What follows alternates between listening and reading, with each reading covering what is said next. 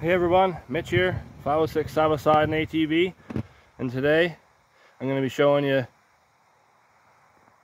the tires, 28-inch Maxxis Carnivores on my 2022 Honda Pioneer 1005 Forest Edition.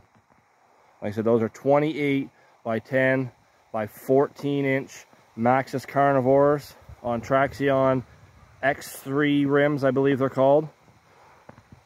Let's get into it. Okay, so I ordered from revco.ca. I ordered the wheel and tire package.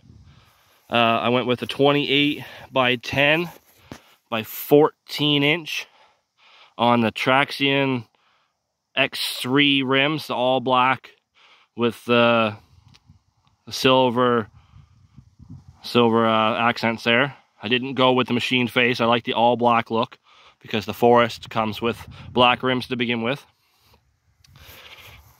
Same size all the way around. Now the original setup, the way I had this, and I have been running it, I had a 1-inch spacer added in the rear and nothing in the front. And it tracked about the same front and back. It was pretty good.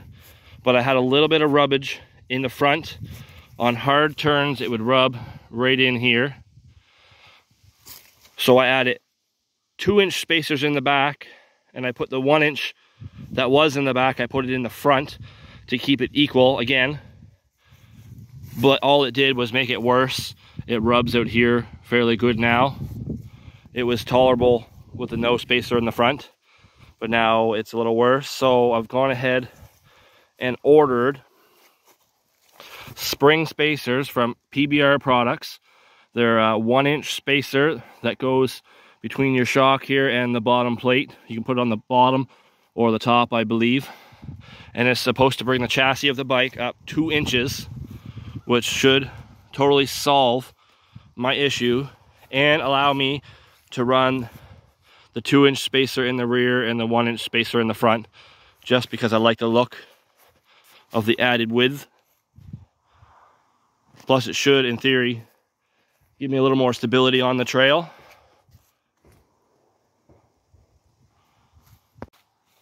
I have not lost any power, I don't think. Maybe a little bit on the high end, on the top end. Before, this machine with the stock wheels and tires would go about 106 kilometers an hour, and it would get there pretty fast. Now, with the bigger tire, it only reads about 105 on the dash, but according to GPS on my phone, it's really about 110. Anybody wondering how much your speedometer may be off? It's about 5 kilometers with the tire change. Oh, I haven't had this in any real thick mud since I did the tire swap, because it's getting to be fall, late October. So it's getting a little more chilly. You really don't want to get wet and have to be wet all day and cold. But I'm sure these tires will get put to the test, because the last ones did. And I ended up with sidewall punctures on a rocky trail. So that's what was the final straw to buy new tires. And I figured, like I said, I'd get the wheel and tire package, so I could keep my old wheels and tires and possibly stud them for the winter trails. But these tires look too damn good. I don't think I'm gonna want to take them off. Total cost to change the wheels and tires was about $2,200 and change Canadian. That includes tires on wheels, pre-mounted when they come in the mail right to your door. That also includes the wheel nuts, because you need skinnier nuts for these rims. And that also included 1-inch spacers I had in the rear, which are now in the front. I've added the 2-inch spacers in the rear instead, which was an additional $120 or so. So the way she sits right now, it's about $2,200, $2,300 for the wheels and tire setup with the spacers I have. Still lots of power. I love it.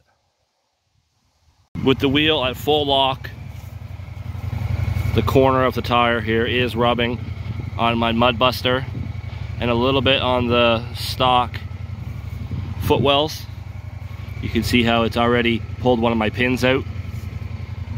But I'm sure with the spring spacers that I've ordered through PBR products, check them out. Great people, great service, great products. I'm sure with those spacers, it'll be fucking perfect. Minty. If you enjoyed this video, please be sure to give me a like, leave me a comment, and even consider subscribing. It really helps me out. Thank you.